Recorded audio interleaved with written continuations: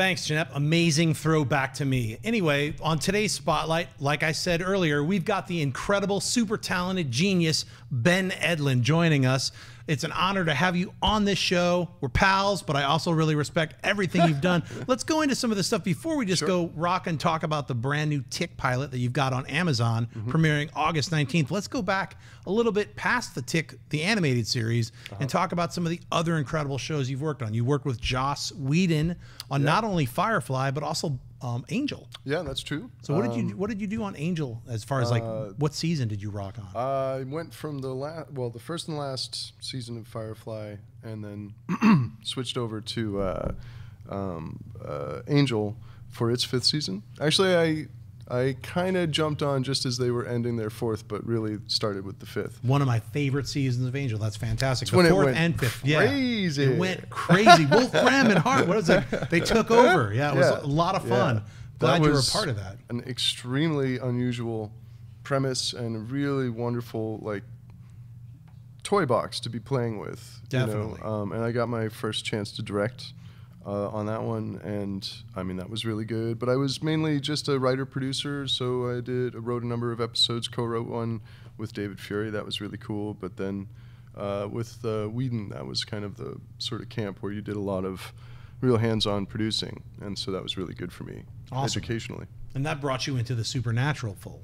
Yeah, after a couple of different stops, I actually worked with Marty Noxon on a short-lived show called Point Pleasant. I kind of did some, pilot peddling of my own. I liked Point Pleasant. I actually saw that. Oh yeah, It was out on DVD, and I was like, I'm going to get this. The hell is this? Yeah, very fun. No, I mean, and it had. I thought Grant's show was really wonderful on that show, and it had really its own wonderful little thing. We shot San Diego for New Jersey.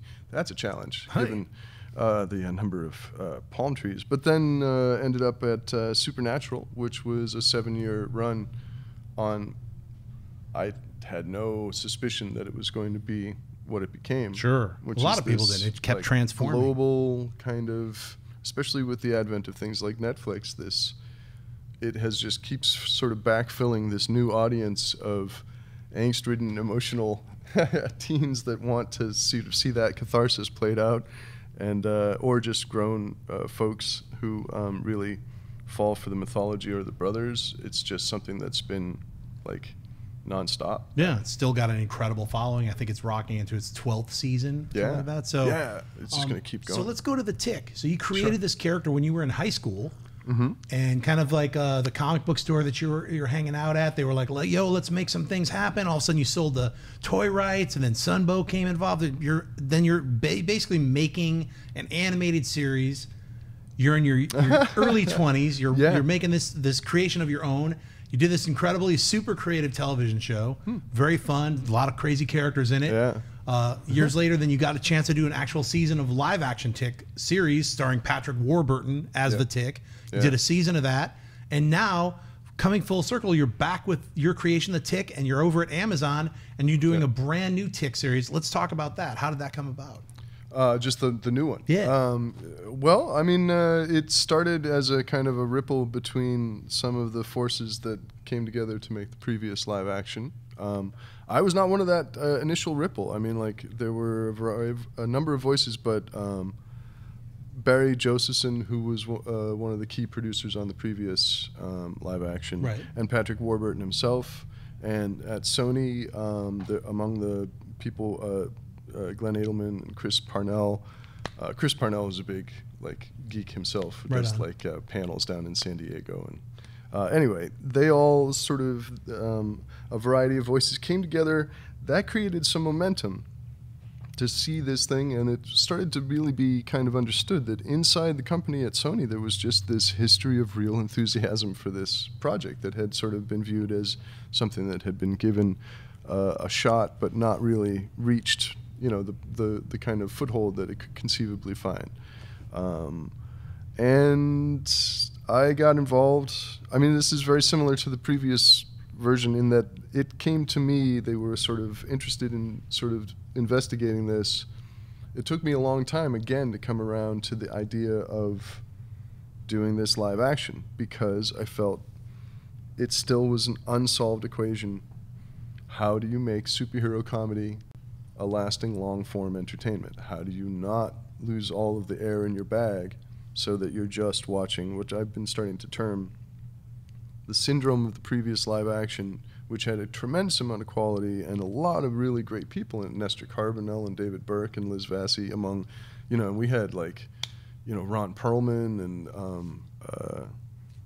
just a great number of, support cast. Everything was really bristling with potential, but at its core, it could not achieve more than something like a Police Squad.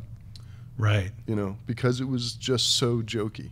So in order for this to work, there was this great momentum and a feeling of a desire to do this from Sony, but then the conception of how to make it work, I had to figure that out, and that felt like trying to do some weird judo throw of this tremendous, massy amount of content and take it from complete nonsense into some area I didn't even know what that would be.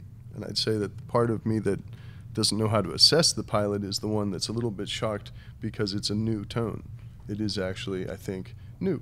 I cannot wait to see this. You've got, let's go to some of the images that we have from the brand new Tick. So the starring role of the Tick is Peter Serafinowicz. Yeah, Peter Serafinowicz. Incredibly super talented guy. Yes. A lot of Americans might know him from Spaced. Yeah. Might know him from the other series. Well, he did Look Around You. Look his highest profile work in America tends to be like some of his least, personal. That is, him maybe from Guardians of the Galaxy. Sure. He plays a role in that as a sort of I forget Nova his name. Corps, like what a bunch of a-holes. He's that guy. He's that guy precisely, and he's been the voice of Darth Maul, and he's got an extraordinary voice. There we've got Jackie Earl Haley. Yeah. What character does he play? He plays the Terror, who is a kind of a long-term character in the Tick mythos who started in the comic book and who had an expression in every one of the subsequent kind of iterations. I feel like this is our strongest capturing of what he has been, but also something brand new. And Jackie's amazing. His performance is really great in it. So no, I can't wait to see this. Cool. I'm glad that you've taken a new spin on the Tick series. Now, anybody who's out there, even if you don't have Amazon Prime, you can go to the Amazon channel and watch the pilot and vote on it. So yes, starting on the August 19th. August 19th is when you can actually check out this brand new Tick pilot, vote on it, and let's make this turn into a brand new Tick series. It's all up to you, really. It's kind of the power to the people kind of thing. That's what Amazon Studios is all about. What else can you add to this brand new Tick that audiences can look forward to?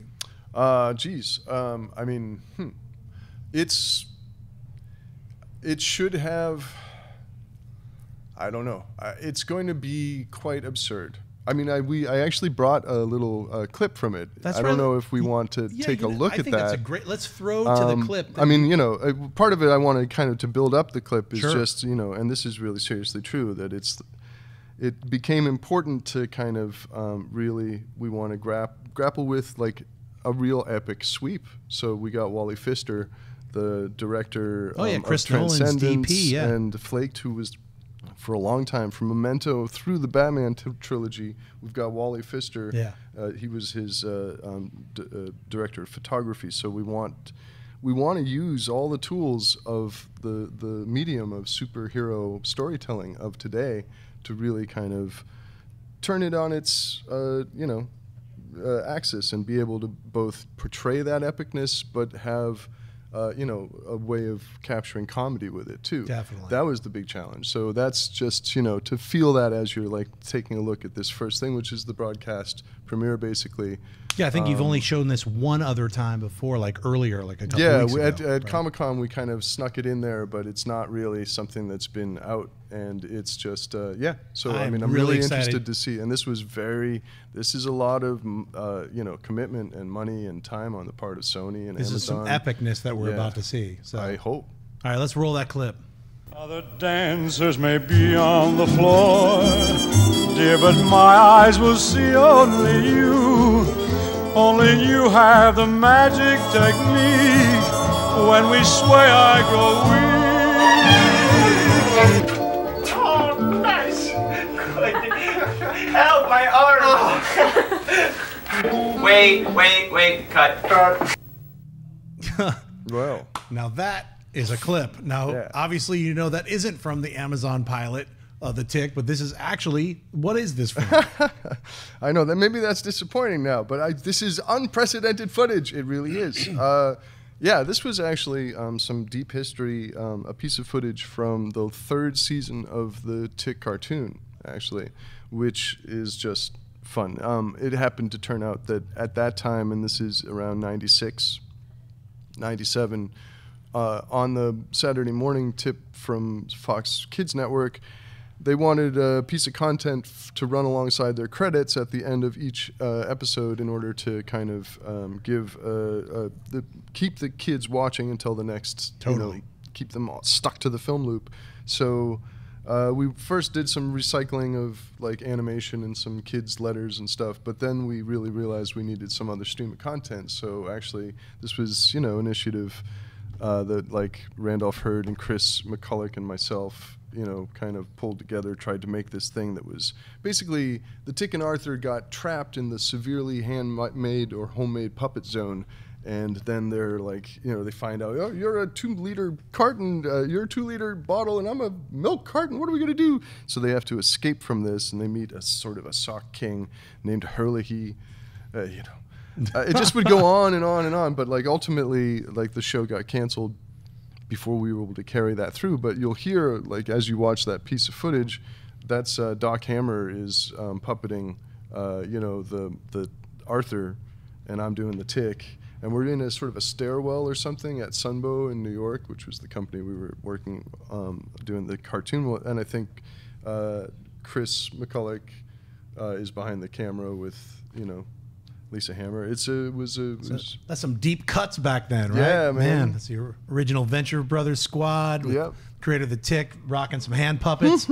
I want to thank you for being on the show, and I Yeah. cannot wait to see this brand new Tick. Fantastic. Thanks again, Ben Edlund, Yeah. and back to you, Schnepp. Thanks.